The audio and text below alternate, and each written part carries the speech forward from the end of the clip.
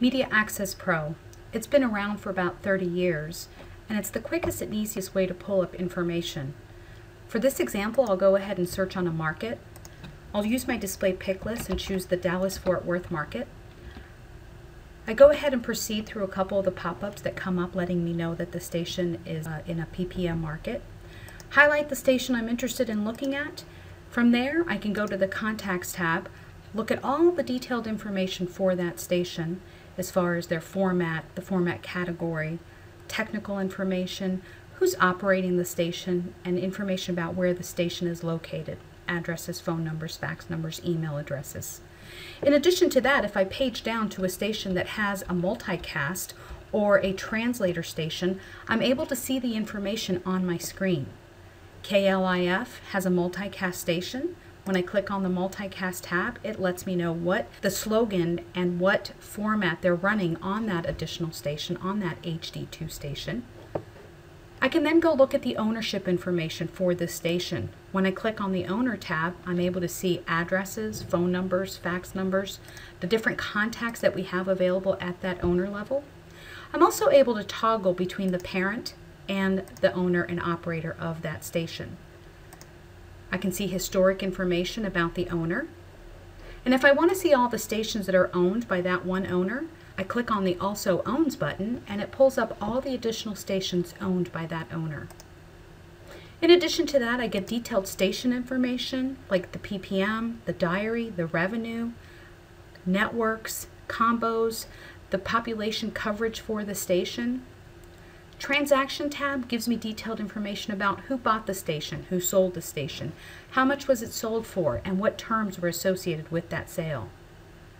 The Market tab allows me to see an overview of the market. The market information allows me to see detailed information about the market, the overall revenue of the market, the online interactive revenue for that market. I'm also able to see a breakdown of all the stations, the AMs, the FMs, Class A's, B's, and C's. Market number 2 is just a spin-off, additional information that we couldn't fit on market number 1.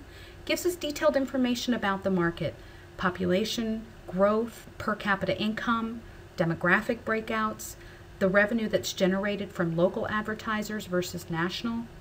Lots of really helpful information. The Competition tab allows me to see where the station that I'm viewing falls in the list of all the other stations in that market. The station that I'm looking at here, the Cumulus station, ranks pretty low based on the revenue generated by that station. All of the information that you see here is completely viewable, searchable, and exportable. If you're approved for the ratings module, you're able to see the ratings for that station and the different demographics. And lastly, we've got our coverage maps. Great tool. It allows you to map out the stations. The maps allow me to get a really good look at the stations and their location of the stations. Say I want to turn on another contour just to see where they fall or where they overlap one another. I turn on my contour, I reload the data. I'm able to see all of the information on my map. I can remove labels if I want by clicking the Remove Label tool and then clicking on the label I want to remove. This displays the contours and their tower locations. I can also add some shading areas in here. If I want to shade the market area, I'm going to go ahead and shade the Dallas-Fort Worth market in a orange color. When I click OK, it shades in the counties that make up that market. That's Media Access Pro in a nutshell. Quick, easy, get to the data, get to your maps. Check back in this area regularly. We will be updating these videos frequently. Thanks for taking the quick tour with me. I hope to see you soon.